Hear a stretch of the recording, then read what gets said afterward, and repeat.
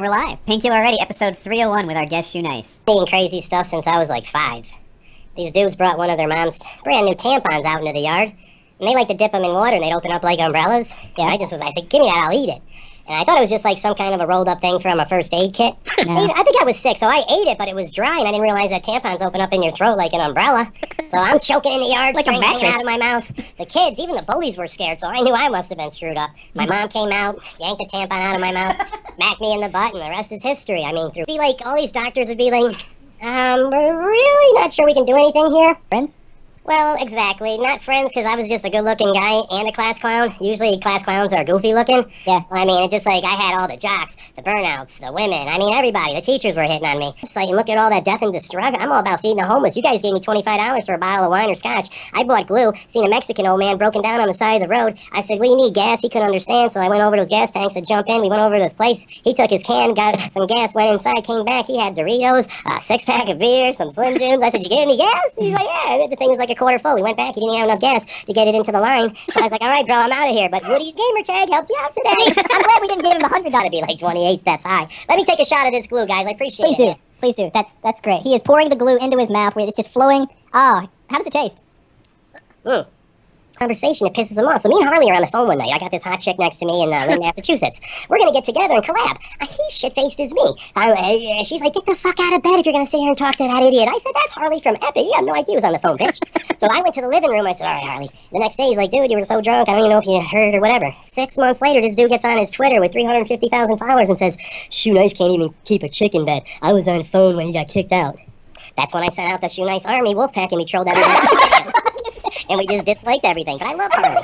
The Shoenice Army Wolfpack. I'm a badass mofo. I'm going to tell you, everybody right now, I was just born a badass. You can take all the classes you want, have all the belts hanging on the wall. I mean, I've had so many dudes kick me in the face, and I'm like, Nike, Adidas, or Reebok. Give me that thing, you know, and just show them that 7 years ain't shit, 4 a.m. outside of a bar. But I was never a fighter. People always just wanted to test me because all the women were hanging around me. I could break dance as a white guy, so at 4 a.m., like, I'd be jumped by like 7, 8 dudes, and I couldn't get away from it. Then the cops would show up. I'd be like, chill. I'd be fighting the cops, but you never knock me out. My great-grandfather was semi-pro boxer. My grandfather was. My father had the Muhammad Ali speed bag. I did that. I was doing it. My grandpa was a professional boxer. My dad had a speed bag. That family, that lineage really broke apart. And now I eat glue on the internet. But I'll take ice for saying vanilla nice. You know the Kardashians had me banned from Twitter? Yep, I'm not on Twitter anymore, guys. Sorry. Wait, how'd you get banned from Twitter because of the Kardashians? Give us that. Well, this goes back to me eating Kim K's with JJ off the cover of a magazine, and it got like 100,000 views, so they must have just been going through YouTube, and it came up. So she tweeted to me, this is before Kanye, she tweeted to me, oh my God, or they were just dating. She goes, this guy on YouTube with these really blue eyes just ate me off of a magazine. Weird. And I didn't even know. These dudes were like, yo, Kim Kardashian just said something about Twitter about you. So I went on, and I didn't even have a Twitter account, but I found the tweet. And I said, oh, shit, that's me. What's up? Black, white, it's my turn, right? So she blocked me, but they continued to watch me. And then I got an email from something. Want me to do a quick rendition of my whole life in under a minute? Under a minute? So this is a stand-up that you've done. I'd like to hear it. All right, I'll do some stand-up.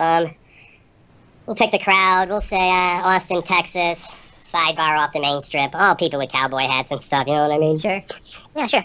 Hey, everybody, what's going on tonight? Anybody drinking over there? Fucking been watching you guys for an hour sipping off that. Hey, watch it, bro. I never hear that voice at paid shows. All right, check it out, guys. I'm the opening act. I'm not getting paid, and you didn't pay to see me, so there's no pressure here. I've never seen so many backward-ass country fucks in my life. Sick just to be in this place, you know what I mean? My parents drank so much beer when we were kids, we had to use their old koozies for arm floaties at the public pool. You know what I mean? You think that's funny, dude? Yeah, either way. I'd have Lisa Beach on one arm and going fishing in the other, you know what I mean? Parents were so drunk on Easter, our baskets would be hidden in the neighbor's house. You know what I mean? You think that's funny, dude? So is your girl. God damn. Thank God you're behind that fence or whatever they put up there. Yeah, so, anybody doing the bull tonight? Somebody get on that bull right now. Take the pressure off of me because I really don't have jokes for you hillbilly fucks. First off, WWE is fake as shit. And if you're spreading that down to your next generation, I don't feel for you, man. I don't. How's that, man? Good.